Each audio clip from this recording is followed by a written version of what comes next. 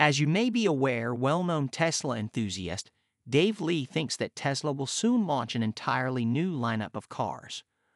With the launch of this new car line, Tesla would become the unchallenged leader of EVs and a threat to both legacy automakers and the market as a whole. According to Dave Lee, there's a good chance a brand new, all-electric van will be released within a few months. We're excited to see what the future holds for Tesla with Elon Musk leading the way and the company's unwavering commitment to innovation. So fasten your seatbelts and get ready for an experience you won't soon forget.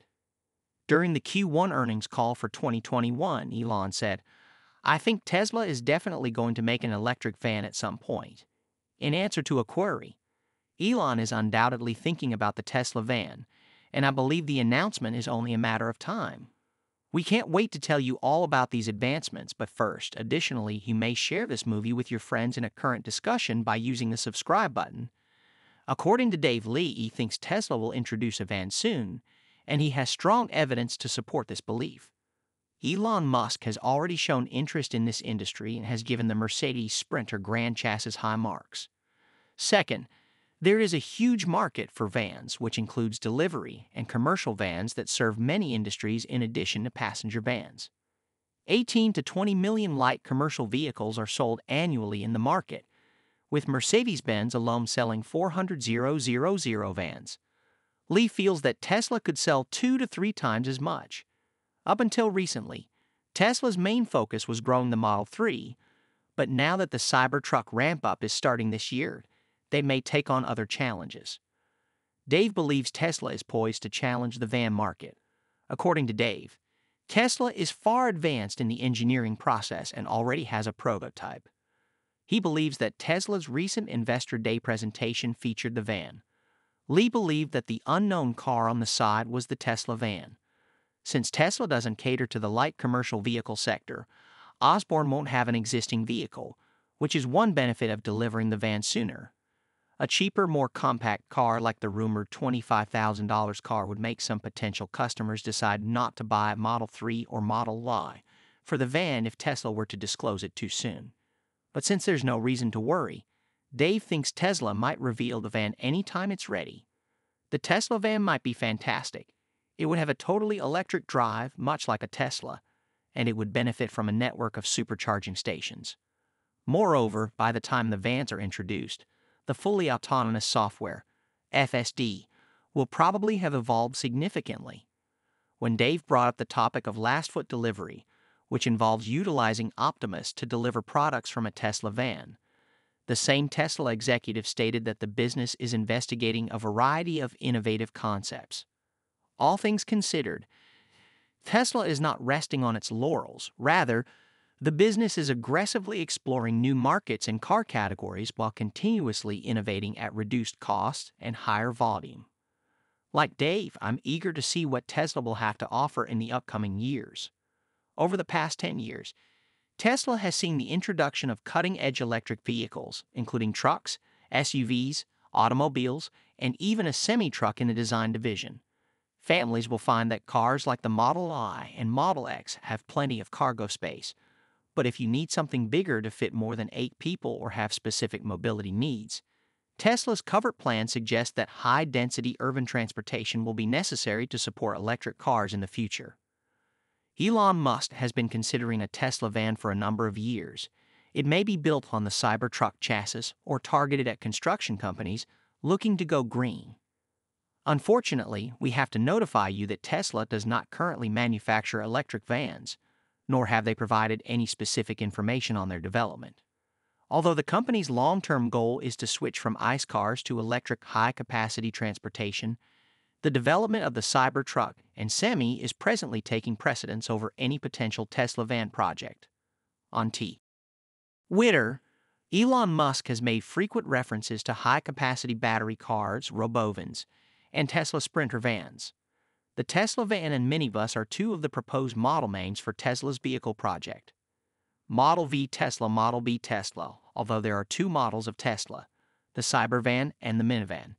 It is unlikely that the term Tesla minivan will be used for both. First off, a van design will probably have more than 8 seats, as a minivan is normally classified as a vehicle with a maximum of 8 seats.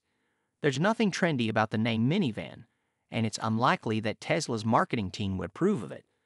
Let's talk about the high-capacity electric vehicle, the Tesla van, and its possible range.